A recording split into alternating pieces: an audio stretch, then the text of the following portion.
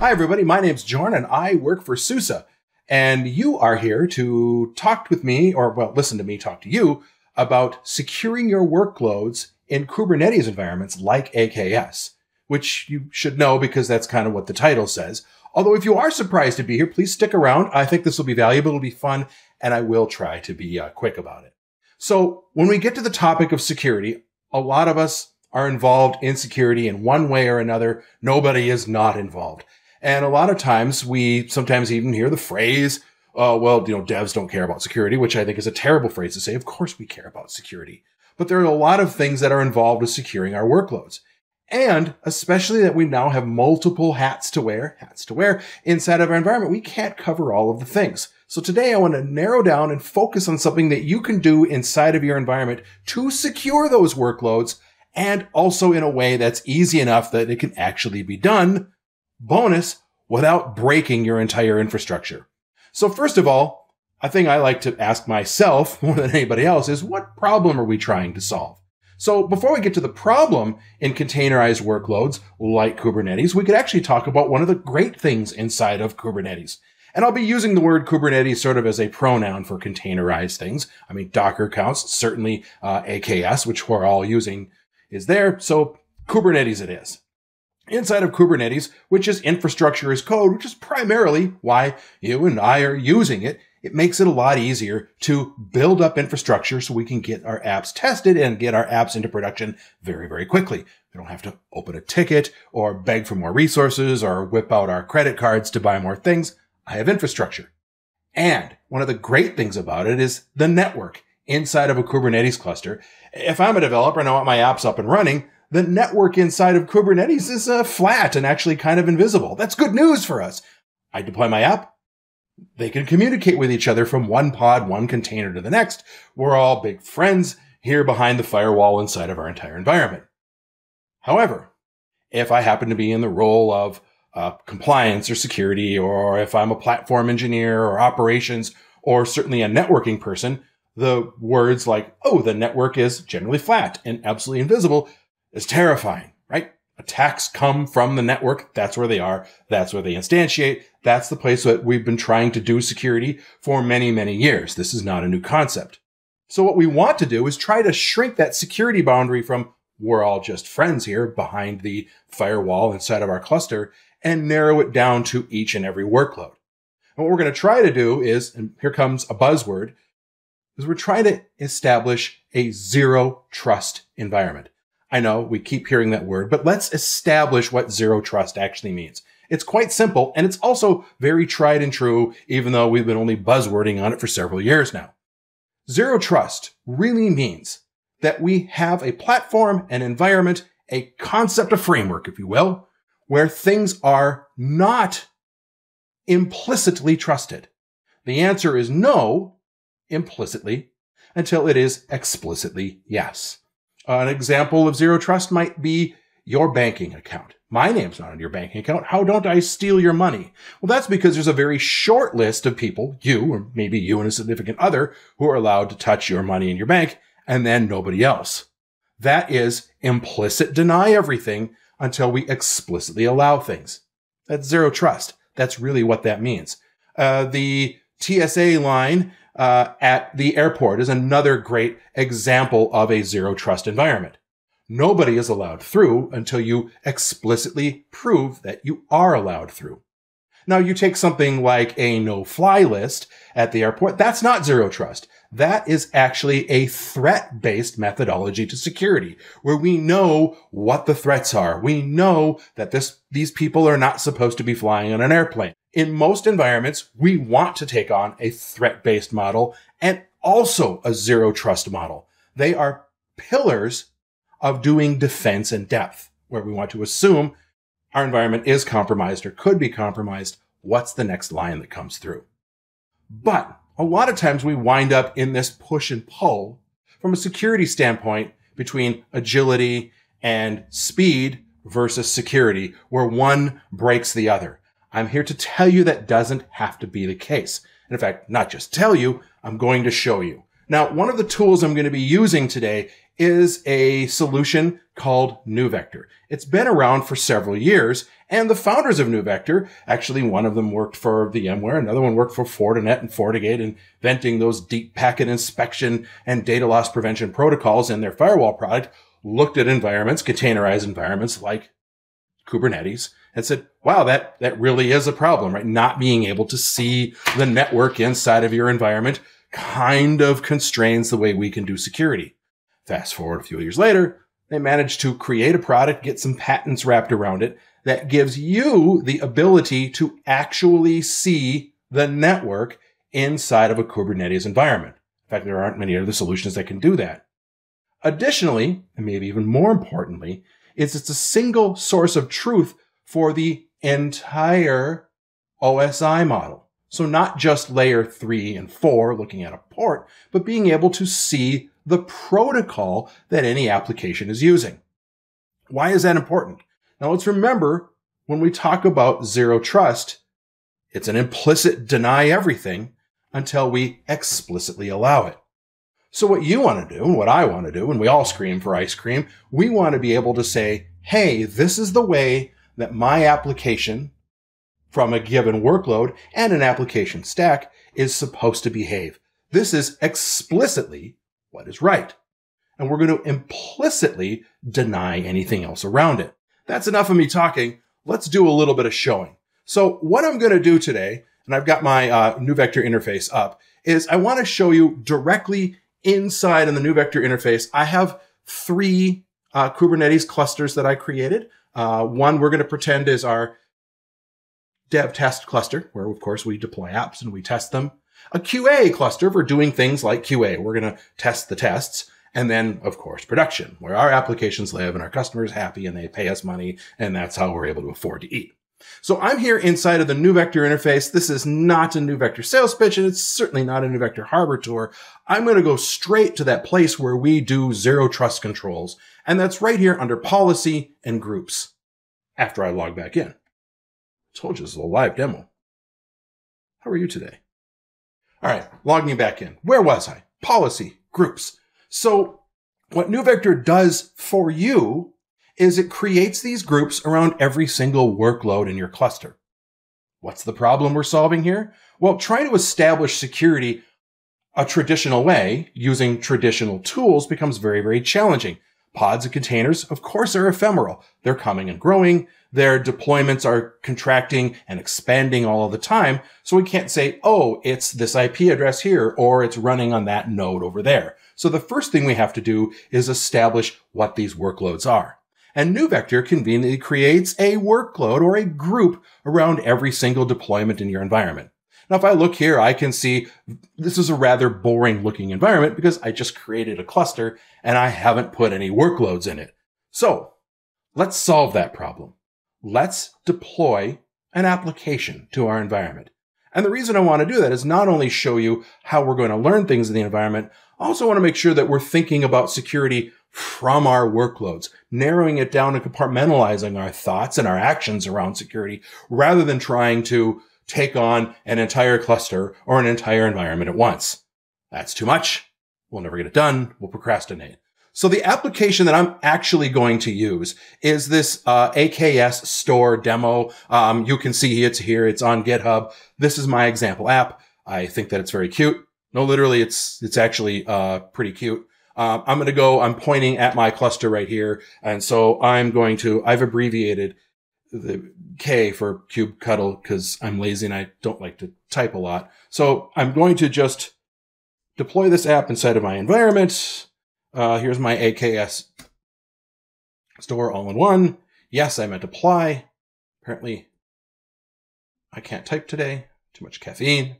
So while we throw this application inside of my development cluster, so what we're going to do is we're going to deploy this workload inside of my environment.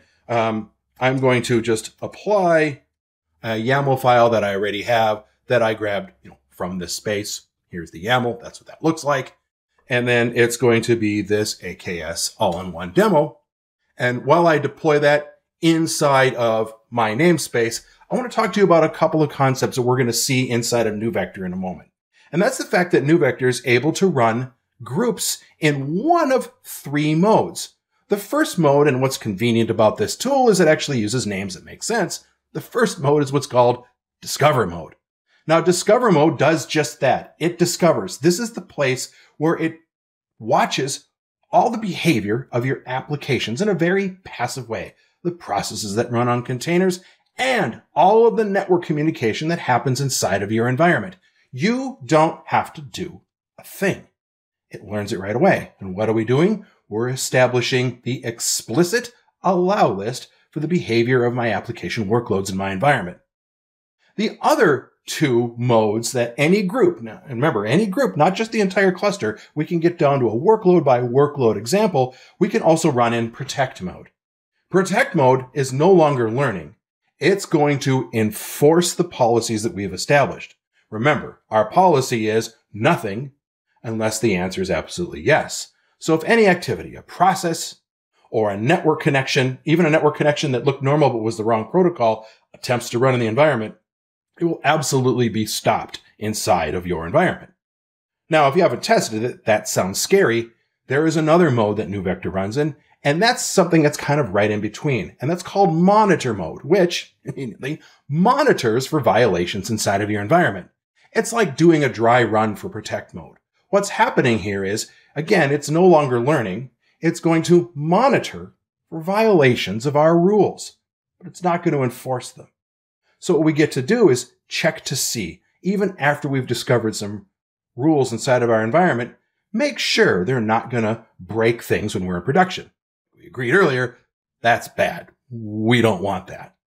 And monitor mode also has a wonderful side effect of being able to show you behavior about your applications that you didn't know before. You can affirm that your application is doing what it's supposed to do. With that being said, let's go back and check to see it in action. If I go back to my cluster right now, I'm just going to get the pods.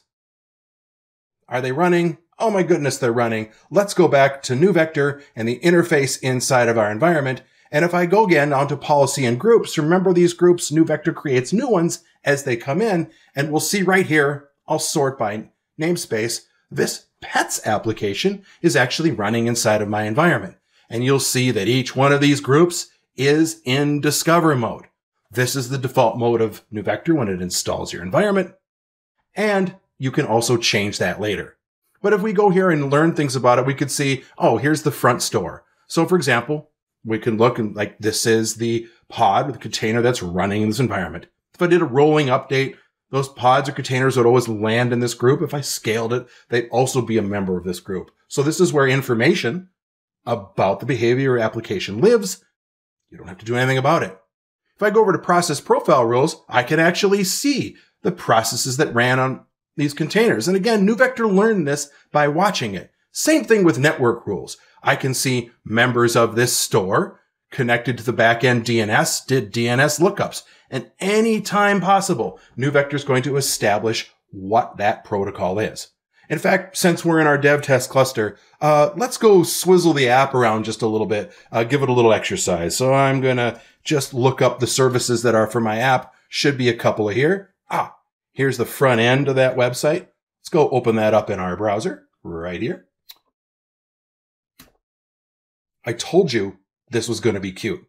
Taking a little while to come up. See, adorable pet toys. That's my example workload. So I'm going to exercise my app like we would in dev test. Maybe I'll turn up the quantity on something and add this to my cart, add that to my cart, go look at my cart, go do a checkout.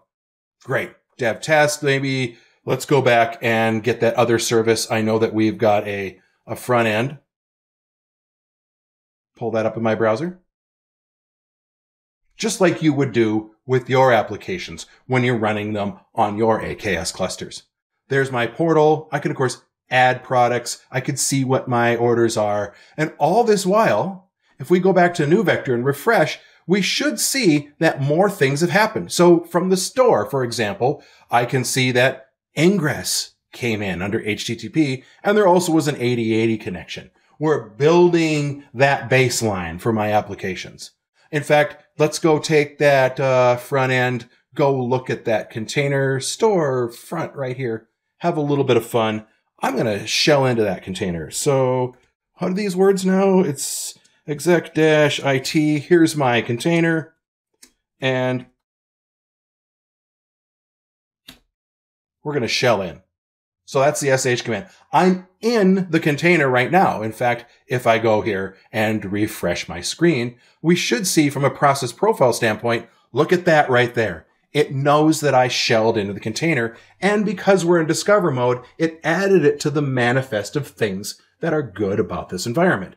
I could do who am I, or an ls, or even wget, SUSE.com, because that's easy to type. All the while this activity is going on, NeuVector's making a record of what's supposed to happen inside of this environment. And every single one of my workloads have that nice candy-like shell of zero trust security wrapped around them. Now, we could certainly take a group and we could change this group. Let's keep playing with this storefront here. I can switch modes. Remember, discover, monitor, and protect? I'm going to switch this group to monitor. Remember, monitor is dry running against protect. It's not adding any active security, but it's certainly discovering different information. So we could edit this. Let's say I don't want people doing wget out of this container. I'm going to delete that rule.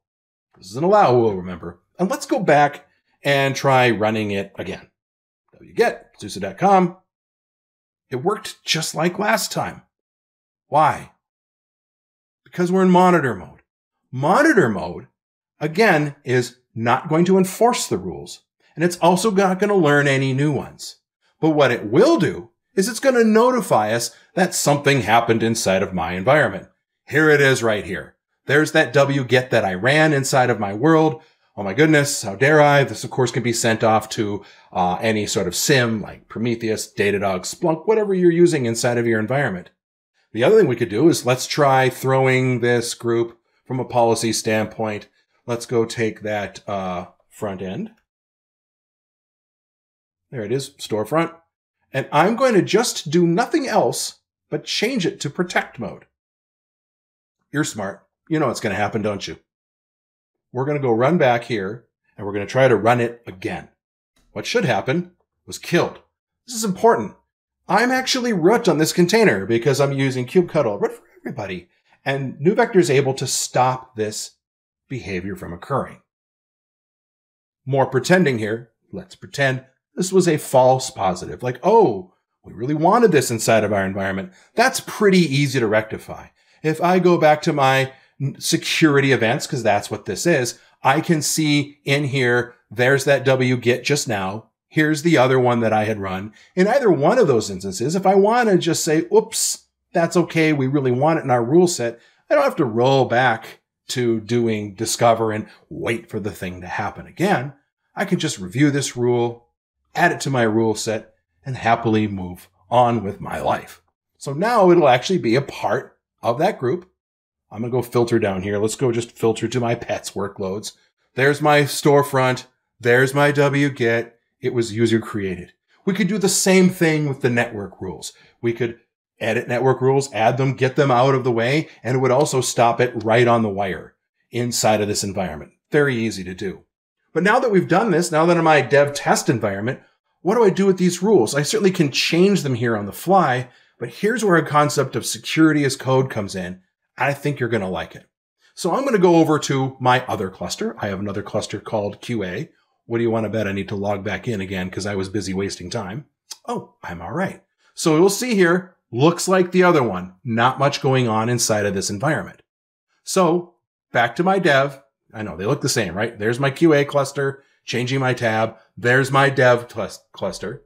I'm going to take not only this rule, but let's just take the groups that are representing my entire application stack for the pets namespace and the pets store. I can take these rules and I can export them. So when I click on this button, I'm right away going to get the ability to make an assertion about what the output is going to look like in the file I'm just about to download. I could leave the mode of the groups in the way they are. And now you can see mixed mode. I got discover, that one, and protect. Or the other thing I can do is make an assertion that in the export, that these groups will be in a certain mode. Since I'm going to send this off to my QA cluster and I want to QA this behavior, I'm going to just assert that they are in monitor mode. And when I do so, I can either download a file. We also have the ability to send these rules off to a place like GitHub. So yes, you could GitOps this entire operation. Do polls against your security policy or behavior. But for now, let's download it to a file, mostly because not only is it easy, but I want to save this right here, and I'm going to open it up. There are all the rules that we just exported, right? For review, all of these became this file. What is this? It's YAML, language of the gods. This is actually a representation of a CRD, or a custom resource definition, which is a way other applications can extend the capability of Kubernetes environments. A rancher is a very good example of using CRDs to further control things inside of your environment. Now, there are several things we can do with this file. The first thing is not necessarily the most important, but the first thing that happens is happening right now. Now, you may not be quite literally stroking your chin, but figuratively like, oh, look, what this is a manifest of the behavior of your entire application stack. At a minimum, you can go, oh, my application's behaving the way that it should. If, let's say, you're a security engineer or a platform engineer or whatever it may be, you could go to your developers and go, look, we wrote the security policy for you. Does this look right? Yes. Cool. Ship it with your code. May I have a piece of pizza? And see, we've created harmony in the land. But what's more powerful about this is taking this file and doing a security as code sort of machination. I know, you're like, Jorn, hurry up, get to it. Show me the good stuff. All right, here comes the good stuff. Back over to my QA cluster.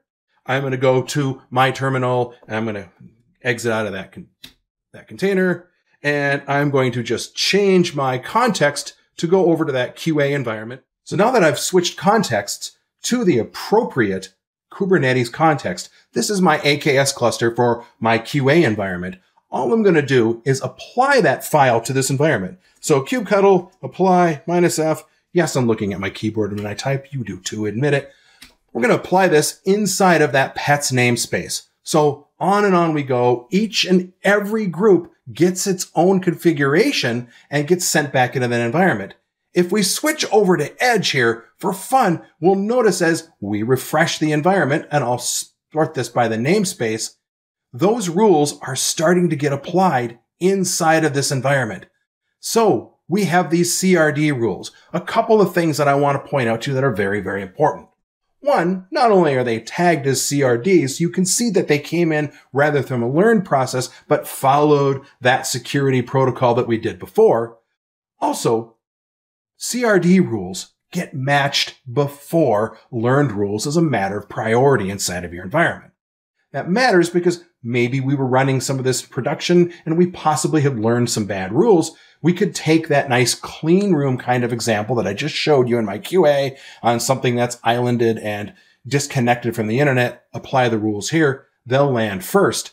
And equally as important, if I go back to things like that storefront and go look at my process profile rules, my network rules, not only are they in place, but even though I am admin on this cluster, I do not have the ability to go and change these rules. I have to follow that deployment methodology. In my example, I was just using kubectl commands to apply to my environment, but maybe you're using a CI/CD process. You're probably using Azure DevOps. Good for you. We could actually take all of these CRD rules and ship them with our code. Now, there are a couple more bonus things that are very, very important here that I want to point out. Yes, more good news.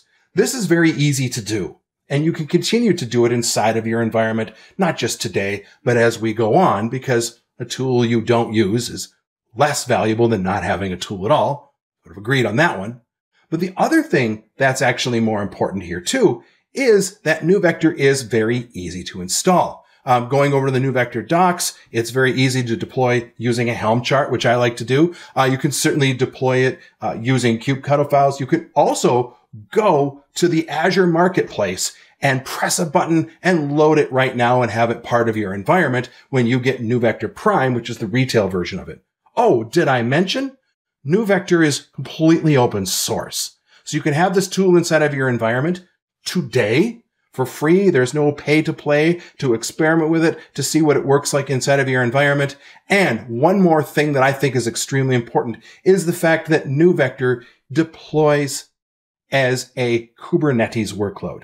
There's no appliance. There's no SaaS that you have to subscribe to or for your data to get stovepiped out against. It completely uses things that are native to Kubernetes. In fact, when I deployed it, I used a Helm chart and was able to get it up and running in my environment in about a minute. I'm not even joking. So if you want to give it a try today, very easy to do. Takes about a minute to install, like I said. And if you don't like it, delete it. It leaves no code remnants behind. It doesn't have any sidecars to burden your environment. And if you want to know more, I would love for you to head off to things that we call rodeos.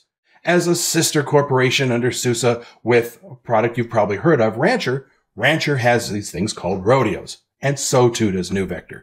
Rodeos are fantastic, free, and hands-on learning experiences where we give you a sandbox environment. We get to install all sorts of applications, use NeuVector, break them in a lot more complex way, and all you need to bring is a modern browser and a cup of coffee optional.